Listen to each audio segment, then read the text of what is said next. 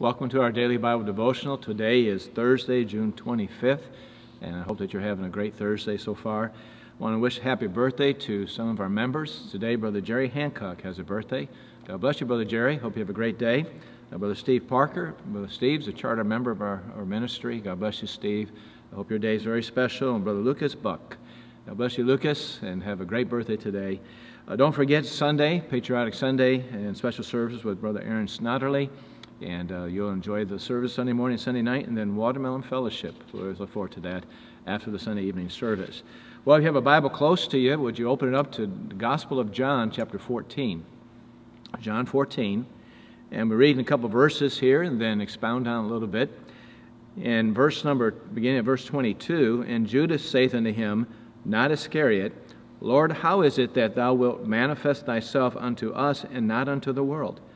Jesus answered and said unto him, If a man love me, he will keep my words, and my Father will love him, and we will come unto him and make our abode with him. One of the greatest blessings of being a child of God through faith in the Lord Jesus Christ is being a part of the family of God. Praise the Lord for moms and dads who love their children and who love to spend time with their kids. In most situations, mom and dad cannot be there 24/7 with their children. Some of them have to go to work, moms and dads, and leave their children with either relatives to watch them all day long or the daycare and so forth. But God has promised to never leave us nor forsake us. He's promised to be with His children 24/7, and that's a blessing. We need God daily. You say, well, Pastor, why do we need God daily? Well, one of the reasons is we need God's direction and guidance for our lives. The steps of a good man are ordered by the Lord, and He delighteth in His way. Like most parents, God teaches us, and He leads us in the right way. Unfortunately, there are some people who think that they know the best way, and so they lead themselves. But the Bible says there's a way that seemeth right unto a man, but the end thereof are the ways of death. I remember when we were in Texas many years ago, and our daughter Noelle was about 2 years old. My wife would babysit a few children daily during the week, and she was taking them out through the garage to just play in the garage and so forth, and the garage door was open.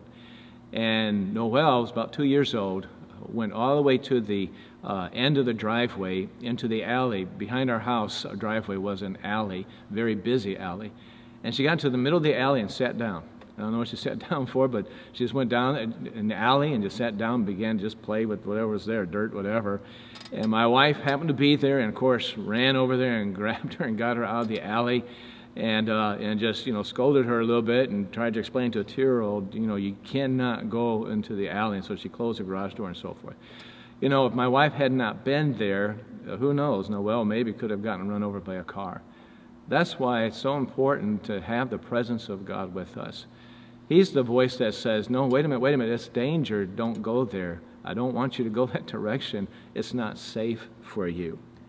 Now maybe you're here watching today and you say, Pastor, I hear a lot about the presence of the Lord, but I can't really say that I feel His presence. Is He really with me? Well, first of all, He promised that He would never leave us nor forsake us, so we know that He's with us. But here in our text today, one of the disciples, his name was Judas, it wasn't Judas Iscariot, he said, Lord, how come you manifest yourself to us, and you spend time with us, and you're with us, but you don't do that to everybody? And Jesus gave him an answer. He said, if a man love me and will keep my words, my Father will love him, and we will come unto him and make our abode with him. In other words, if you really love me and want to know my presence, experience my presence, then you need to obey me and to walk with me. And so God is there whether we feel Him or see Him or not. But to experience the presence of God in your life, you have to be in communion with God. And so that is so important. That's what Jesus was teaching Judas there and the rest of the disciples who were listening. If you really want to know the presence of God, you have to be in communion with Him. And so walk in obedience today according to the Word of God, and you will begin to feel the presence of God in your life, and hear Him say, this is the way, walk ye in it, be careful, don't go that way. It's just a blessing to know that God watches over us and He's there with us to guide us in this life. Let's go to the Lord in prayer. Father, thank you for the Word of God, and what a great reminder that you are with us. You'll never leave us nor forsake us. But God, we want to know your presence. We want to experience the blessing of having the presence of God in our lives, the protection it brings, the guidance and direction that we absolutely need to make it through this life. Pray you'll bless God's people today. Thank you for your faithfulness in Jesus' name. Amen. Have a great Thursday. God bless you.